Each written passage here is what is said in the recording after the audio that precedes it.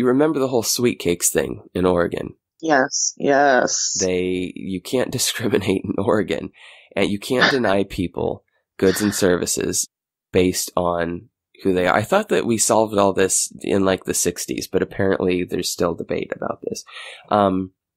The thing that irritates me about denying people goods and services based on their sex are the crazy arguments from the other side. Like people will say, well, they're a Christian business and why should they shouldn't be forced to make them a gay themed wedding cake. And I'm like, it wasn't a gay themed wedding cake. It was a wedding cake. It wasn't a gay themed anything. It was a wedding cake. Just like, yeah. Didn't you know though that when gay people get married, they have to have like rainbow flags on their cakes and right. like pictures of genitals everywhere. Like, right. Unicorns and right. Get with the program. It's like, unless that cake is in the bakery's catalog and they provide it for straight people, then yeah, there's probably no expectation that they'd provide it for gay people either. But, the thing that irritates me is when I'll see people who are not, it doesn't come from a religious place of, ooh, gay people are bad cooties and should go to hell. But I'll see people have these pseudo-intellectual conversations about, well, it's a gray line. It's their private business. And so these people who latch on to some kooky thing they've heard Ron Paul or Rand Paul say, and they think that libertarianism will create a utopia. And so they try and have these pseudo-intellectual conversations about, well, but it's the business owner's right and free market will decide. And that's how it should be, let the free market decide.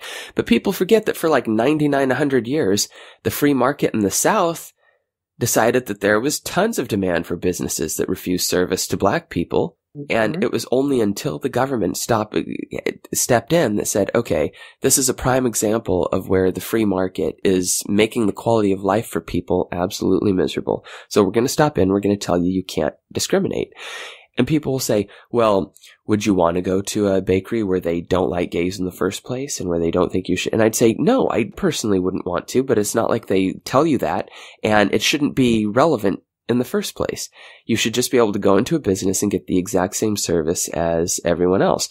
And even, just hypothetically speaking, if you were in a big city and there was lots of cake shops and you knew this one cake shop was anti-gay, theoretically, yeah, you could go to a cake shop that isn't anti-gay. Hopefully one would exist. But what if you don't live in a diverse area or a big city? You live in a small conservative town, let's say, and there's only a single business.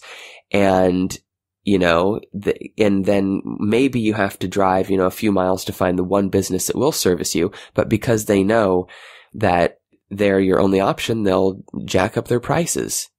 Quadruple their prices for you or something. There's all kinds of nasty things that can happen.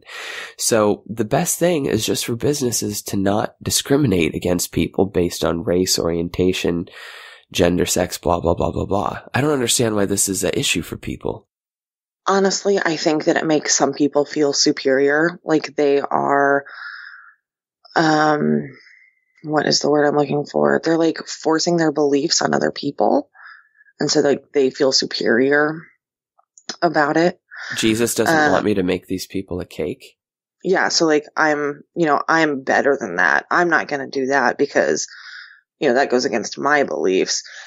Most religious people that I know are like hoity-toity and feel like they are above everybody else. And I really think that has a lot to do with it. At church, I noticed that, especially when I used to go, because keep in mind, these people, and it's definitely not all Christians, but the type of Christian that you and I are talking about that would do something like this, discriminate against people and hate on people, they feel like they have already reached the final level in Super Mario World. Okay. They have gotten to the highest point that they can possibly get to. They're saved. They're taken care of. It doesn't make any difference. And they look at everyone else who hasn't beaten Satan Bowser yet as deficient. So why would they lower Everybody else is the Luigis of the world. Everyone else is the Luigis of the world. And they're not helping Luigi beat Satan Bowser if they cave into their immorality in some weird way. I'm so sick. So that analogy was probably like so bizarre.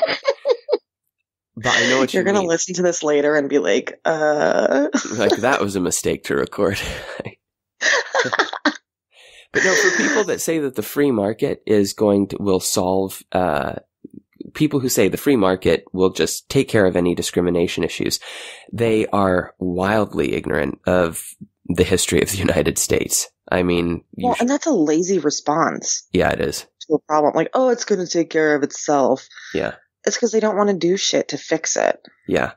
And by the way, that sweet cakes thing, they were fined so much, and that turned into such a big thing because they doxed the lesbian couple. Exactly. That's what people don't talk about. Right. They don't talk about the fact that they went on their Facebook and they were like, hey, everybody, here's the names and phone numbers and addresses of. Yeah. And so these poor women were like given death threats and I'm sure followed by psychos. Yeah. Because I think it happened in a pretty, like a kind of small town here in Oregon, which a lot of people don't know. There's a lot of really conservative people in Oregon. Yeah. I had seen a comment on Reddit during when I was reading through one of the threads on this, and they were talking about how ridiculous the idea is about the free market taking care of problems. And it's like, so I guess there should be no government regulations for accessibility when it comes to wheelchair ramps. We'll just let the huge market forces for disabled individuals get that done, right? Like, come on. Kind of the final point about the cake thing. I want to live in a society, and we should all want to live in a society where our neighbors are rational-minded individuals, okay? And it's not rational to say, well, these people, the voices in their head are telling them that they should be able to deny the same goods and services that they provide to everyone else to this specific group because iron-aged reasons. That's corrupt thinking. And so for people who already are not suckered into the religious extremism and bigotry, for them to sit around and try and come up with some pseudo-intellectual reason and some lazy reason, like you said, oh, free market will take care of it. I have no idea about my own country's history and how that didn't work and why the government needed to step in. Don't do it. Push for rational thinking, push for rational behavior. And that means that everyone is entitled to the same goods and services. We all pay taxes for the roads that go in front of these people's stores. More or less, we're all in this together. And that means that when I walk into a store, I'm sorry, but I don't want the humiliation of ordering some service that they provide to everyone else and being told, oh, you know what? I'm sorry. It's because I love you so much, but you're sick and I'm not going to provide you with the same goods and services. I don't want to experience that humiliation. Call me crazy. And that would have, a nasty impact on my mental well-being to some extent. And you can see why, like what a shitty thing to have happen to you.